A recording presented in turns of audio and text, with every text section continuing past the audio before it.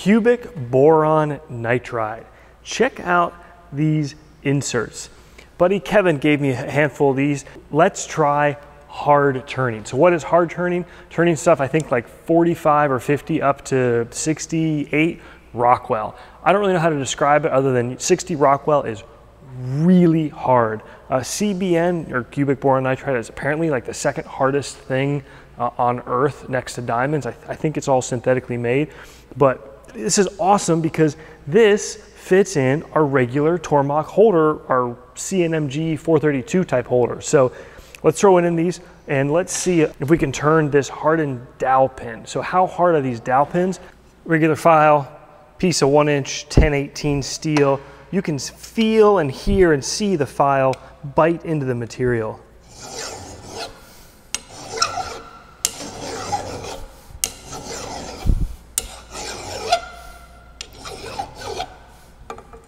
Swap it out with one of these dowel pins. These are from McMaster. Unfortunately, they don't give the hardness rating on them, at least in a Rockwell. They're hard though. Pushing down as hard as I can here. Just skips right over. You don't run a file backwards, but I'm just trying to show. I mean, there's nothing you can do. Nothing you can do. Just nothing. They're hard. Let's jog over.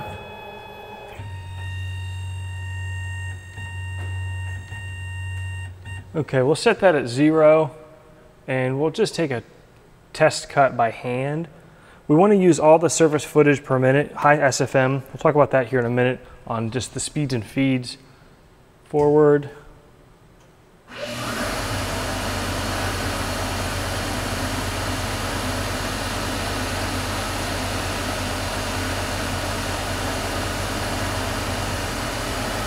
Look at that finish. We're just messing around here. We're not even getting serious yet. Look at that. How friggin' awesome is that? We'll use just the conversational and path pilot to do some OD turning. We'll go from 0 back to negative. We should be able to go to -1. From 1 down to 0.95. Now here's the thing. You want to go roughing depth of cut. We're only going to go 3 thou and say 2 thou. So it's a really thin depth of cut. We're actually going to go pretty slow. We might be able to speed this up. You know, we'll do 3 and 0.02.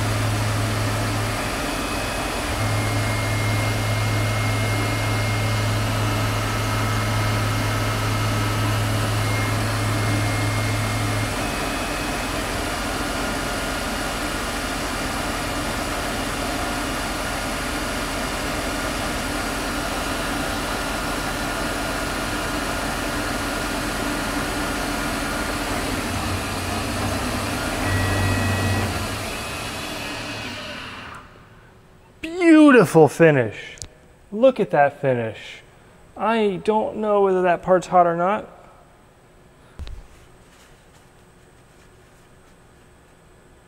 Yeah, it's warm. It actually wasn't that hot. After about 30 seconds, I could touch it. And I'm sorry, just, this is amazing. I think this is so freaking cool. Look at that. It was pretty cool seeing the chips coming off. I need to figure out if we're doing a good recipe though, for, you know, for tool life and cut life, so forth. Here's the other question. Yes. What do you think, Judd? Do you like this? Do you like hard turning, bud? What do you think? What do you think? Here's the question though. Did it keep its Rockwell hardness? When I was experimenting a little bit before we filmed this, they seemed to lose their hardness. Now I wasn't I was doing a much deeper depth of cut, so I'm wondering if that affected it. Video description, there's a couple of really good modern machine shop articles. They're like 20 years old, so I think it's kind of funny. Hard turning, super new to me, not really new in the industry. I still think it's so cool, especially because go on eBay, buy these CBN inserts. They're not expensive. They fit in your existing tool holders. Have fun.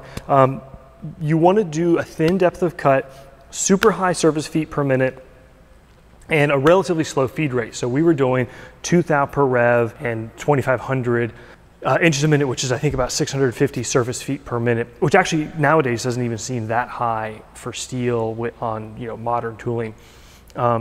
So let's put this back in a second and try some harder cuts and just see what happens. But let's first check, actually, did we keep our hardness? I will mention that, and go read through this stuff if you're interested, but it seems like to do this, you need to have a pretty rigid setup. You gotta have a rigid tool holder, rigid work, a rigid machine in general. You can do it on a manual, but you gotta be careful with backlash. I think interrupted cuts are really hard on these inserts. The advantages are really cool. If you've got a hardened part, whether it's a dowel pin or, I was thinking, can you do a ball screw that's hardened, but that's maybe interrupted, but boy, it'd be nice to turn down the end of a ball screw to fit a nut on it, although I guess you can't really thread. Do they make CBN threading inserts? I don't know, folks. I'm sure someone watching this video knows way more about this than I do. My understanding is you're actually annealing the part right ahead of the cut, which is, I think, one reason why you're seeing the heat. And in theory, you're pulling the heat out mostly with the chip, not dumping it into the part. But by annealing it, it's allowing it to cut. That's really cool. My question though is, again, did we anneal the whole part? In other words, if it's not hard anymore, then this is cool, but it's not as useful or not as relevant. But still, I think John Grimsmo does some hard turning for some of his knife pivots. I think he uses standard tooling. We might throw one in at the end here and see how long it lasts. But if you need a wear item, a custom pivot pin, hardened steel is cheap.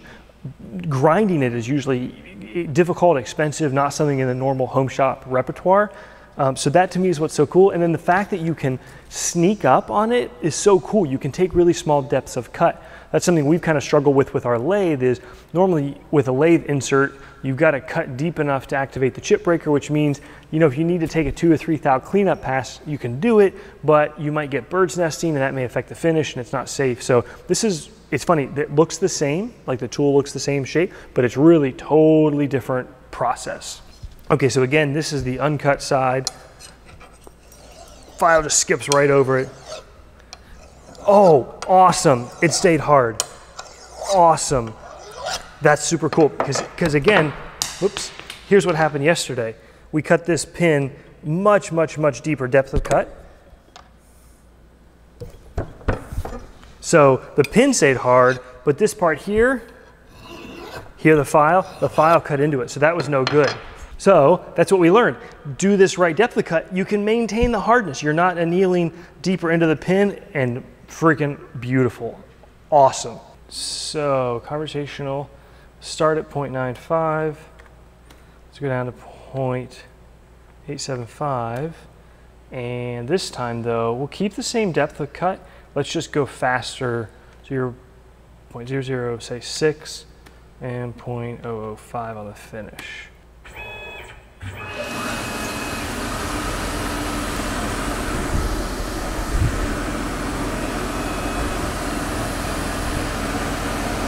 Isn't that interesting? We're not getting the flame anymore.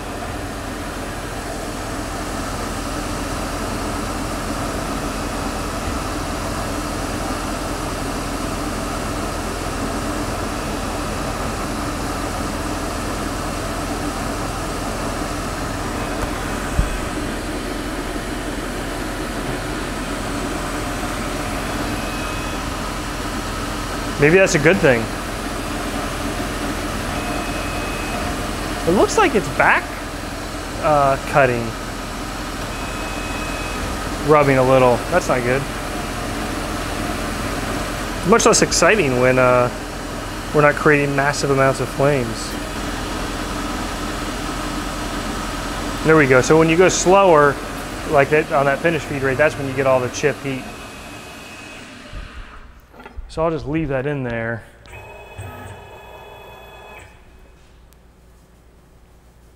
Actually, that's really interesting. Look at the bird's nest.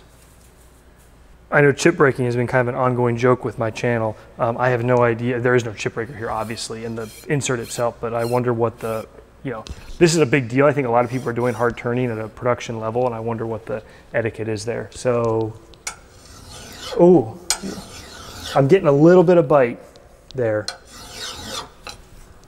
Interesting. Well, not at the end there, but there I am. Now, a couple of things. That could be because that dowel pin isn't hardened, isn't through hardened. I don't know. I wonder if that's it. I want to make some flames again for fun. Let's go back to the slower roughing.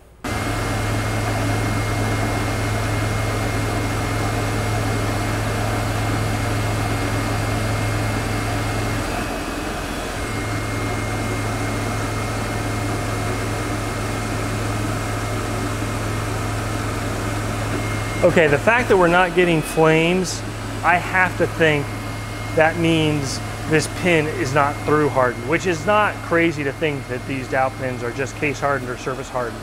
Not a big deal. Can someone in the comments tell me if that sounds like it could be correct as to what's going on here? Anyways, I hope you guys enjoy it. I certainly had a lot of fun. I think there are a lot of uses for this. I know we've had some instances where I've wanted to have like a custom bushing or a pin or something that's kind of like a wear item, and I just had never thought, I don't use a surface grinder a ton, especially with the grind all, the hair egg to set that up. And this idea that in the same machine, the same setup, even the same tool holder, you could turn something that's either been heat treated or was purchased hard. Pretty cool, actually. I really think it is. So hope you guys enjoyed. Take care. See you next Wednesday.